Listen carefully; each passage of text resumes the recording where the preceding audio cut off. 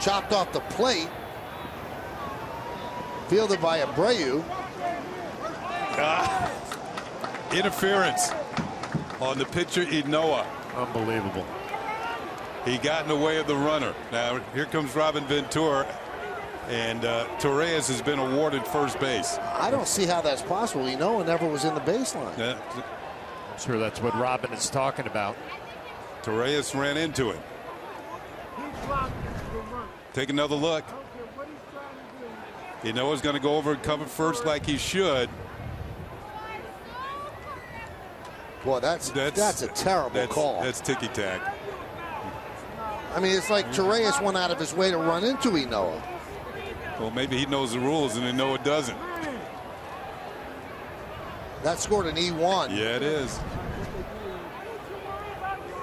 I mean, there's a box there you're supposed to be running in, so how do you get awarded for running into a position player when you're out of the baseline? So Vic Carapazza, the first base umpire, I think he got this wrong. You can see Torreyes go out of his way to run into him. Or he's out.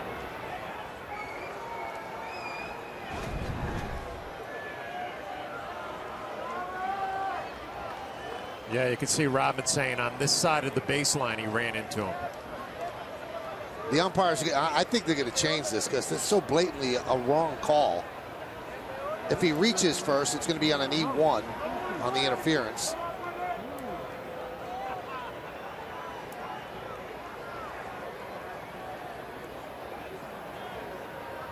Bill Welke, the crew chief, doing a lot of talking.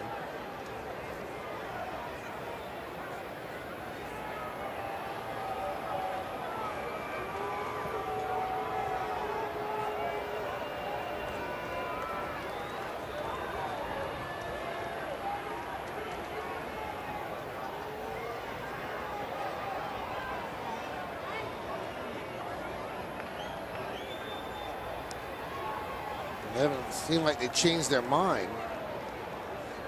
I don't know. Torreyes said they haven't told him to get off first yet.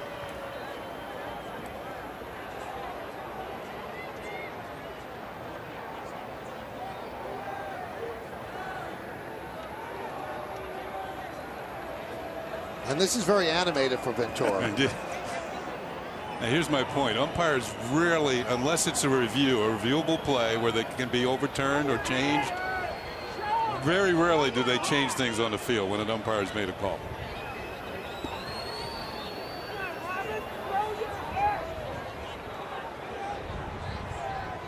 He's not exactly going Billy Martin on these guys.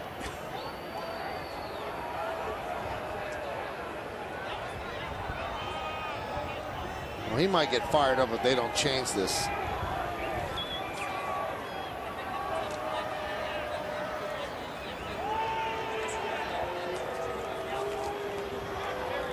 So essentially, if they don't change this, and it doesn't look like they're going to, they had rewarded a base runner for running out of the baseline.